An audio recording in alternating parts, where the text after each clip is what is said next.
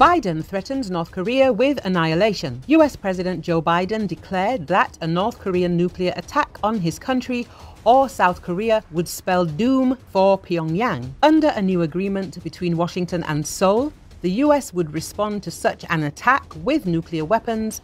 South Korean President Yoon Suk-yeol added, "A nuclear attack by North Korea against the United States or its allies or partners is unacceptable and will result in the end of whatever regime were to take such an action," Biden told reporters at the White House.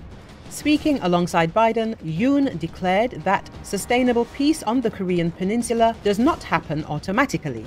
"We can achieve peace through the superiority of overwhelming forces and not a false peace based on the goodwill of the other side," Yoon said, adding that in the event of a nuclear attack from the north, the US and South Korea would respond swiftly, overwhelmingly, and decisively using the force of the alliance, including US nuclear weapons.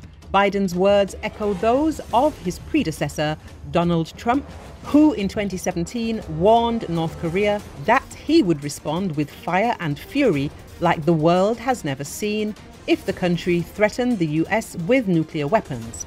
Although the North tested a nuclear bomb a month later, Trump and North Korean leader Kim Jong-un agreed to a detent and went on to meet several times, and the North's missile tests came to a halt for most of Trump's remaining time in office. These tests have since restarted and ramped up. Pyongyang has test-fired more than 100 missiles since the beginning of 2022, and this month tested its first solid-fuel intercontinental ballistic missile and a nuclear-capable underwater attack drone. Officials in Washington and Seoul have claimed since last year that the North is gearing up for its 7th underground test of a nuclear weapon.